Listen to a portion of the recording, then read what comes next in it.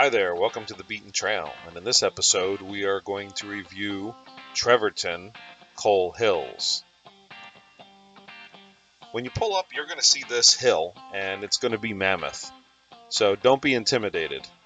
We were able to find a trail on the back end that took us up at not so steep an angle. It's great views up there, and you can see everything you need to see. Of course, there is a very steep end, and leave that for the professionals or the dirt bikes.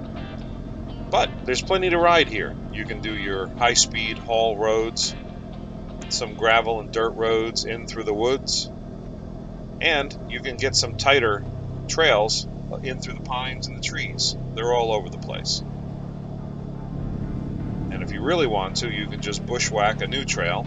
We found somewhat of a trail going up into the woods with a little more rocks, but it was fun, and it was a beautiful day out, so we enjoyed it. We did make it up to the top, and we recommend that you do as well. Well, here we are at Coal Hills.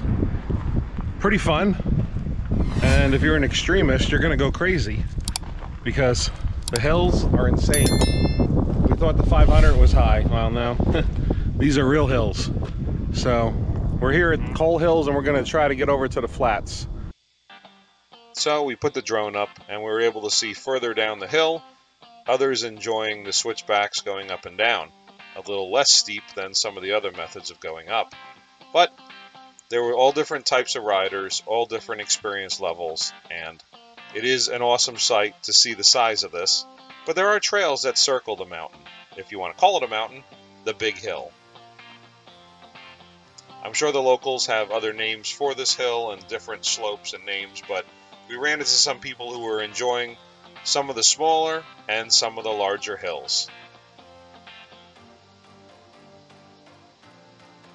And what goes up must come down.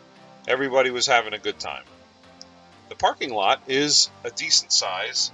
This is only a small portion. It has other tiers, and there's plenty of places to load and unload.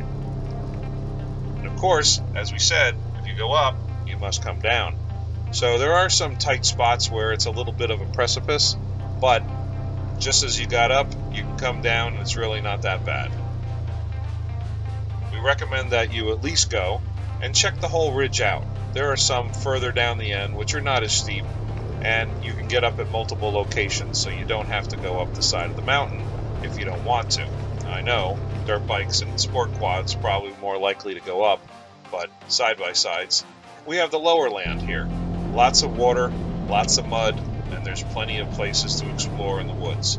And you can also take one of the trails over to the flats, which is an adjacent trail system, which we're going to review in our next episode.